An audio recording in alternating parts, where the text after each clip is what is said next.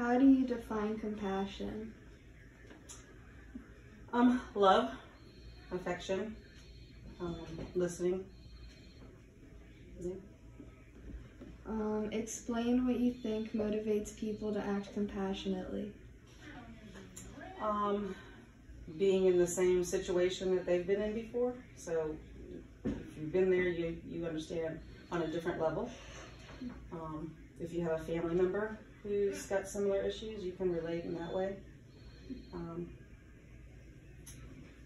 just your personality. Some people are very caring, other people are not so much. So it just depends on the situation.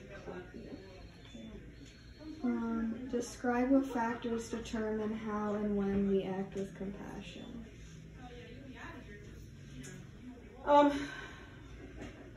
think that has to do a lot with people's personalities, and how you handle things. Like some people are criers, so other people are huggers, or I have some people come in and they'll just touch your hand, and that's all the affection they'll give you. They won't talk, they won't, I think it has a lot to do with personality, and also about what your job field is. Like if you're at McDonald's, you're not going to be being very affectionate with people versus working someplace like this where you are. So.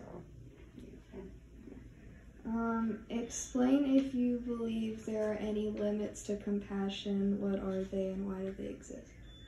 Boundaries. People have boundaries on how much like affection or hugging. Like if I go to hug somebody, first I'll always say, can I give you a hug? Because then you're respecting their boundaries, because not everybody's affectionate, not everybody's going to be receptive to compassion. So some people might just be like, what are you doing? Get off of me. I won't say that word.